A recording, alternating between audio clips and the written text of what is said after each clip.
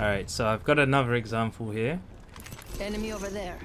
Don't let them Again, see. we find the enemy. I'm trying not to take damage here as usual.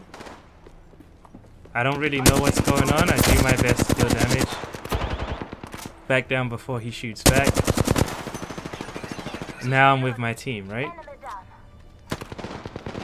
At the end of this video, there's the main thing I want to show you is how I still focus on taking not taking unnecessary damage, right? So again, when they shoot, I shoot, and I managed to get that down. So it's subtle and it looks lucky, but the only reason why I kind of went for that shot is because they started firing, right? I don't want to be the focus, right? I will take a shot if I have a nice clean shot, but if I don't know, I'm gonna just be patient until the opportunity is there. So they fire, I fire. Reloading. Right, that guy, I was backing down because I didn't know if he was gonna look at me. So I go into pressure, right?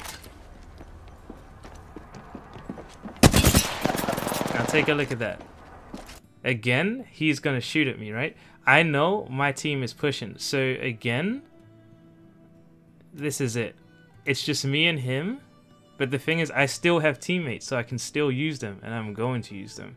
So instead of taking this challenge, right? He's sprinting. I'm gonna back down before he can shoot at me, right? Success.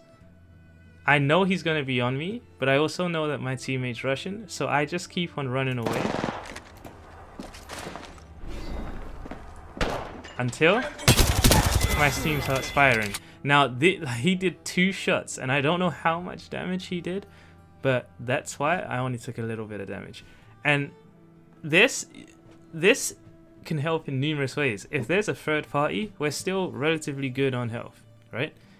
If I challenge this guy, he could have downed me, and then now they have to res me. It just helps you to play a little bit more solid overall if you try to take in, if you try to get used to these habits and getting rid of what I think is bad habits. Again, I'm gonna go into this stuff a little bit more, but as you get better at the game, your options open up, right?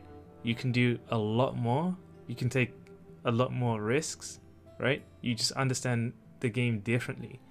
But if you're struggling, I'm pretty sure we're all gamers, and you have decent skill. So your skill might not be like that of these pros and very experienced players, right? But I'm pretty sure you've got enough mechanical skill to get good results, right? Maybe not every game, but I'm pretty sure it's probably your decision making that's getting you killed or making your game so difficult if you are struggling. So try to focus on these other things, not so much about your aim, you know, just kind of how you want to outsmart your opponent whenever you can, you know, fight dirty.